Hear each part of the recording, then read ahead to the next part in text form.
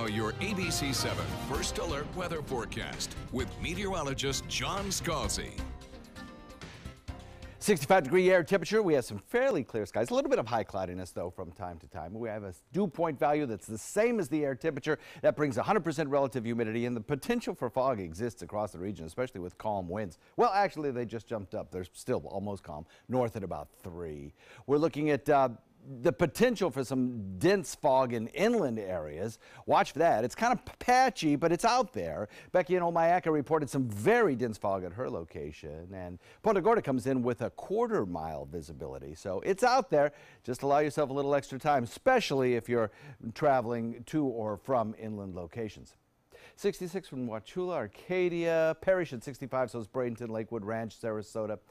67 degrees in Northport, Inglewood at 69, Venice at 68, and Longboat Key comes in at 69 degrees as well. So across the nation today, kind of active compared to where we were yesterday. We have a frontal boundary that kind of meanders through the deep south, but it's on the move, and it's actually moving southward at a pretty good clip. Should be clearing the state of Florida by later tonight. This is part of a frontal boundary that has taken almost 6 days to move from its present location down to the south. So it's really started to make that move now. Producing some rain showers from Atlanta all the way through the Carolina airports as well. There could be some airport delays at our hubs because of that front. And then back to the north, a secondary front, which will be arriving here on Sunday with some slightly cooler air as well. Now, neither of these fronts, as they move through the state of Florida, will produce a big punch of cooler air, but both of them will slightly reduce our temperatures, slightly reduce our dew points with each frontal passage, so that by the time we get to Monday, after both of these fronts have moved through, we'll enjoy some very lovely weather for several days in a row.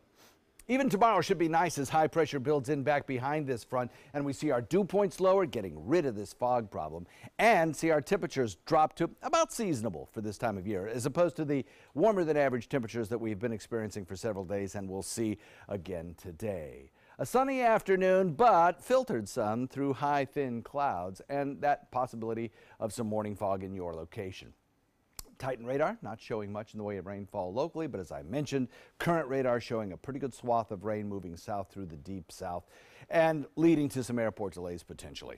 As far as our thunderstorm outlook goes with this frontal passage, now we're not going to see much in the way of even rainfall, much less thunderstorms. However, the other coast, if anybody sees anything, it will be the east coast of Florida, not us.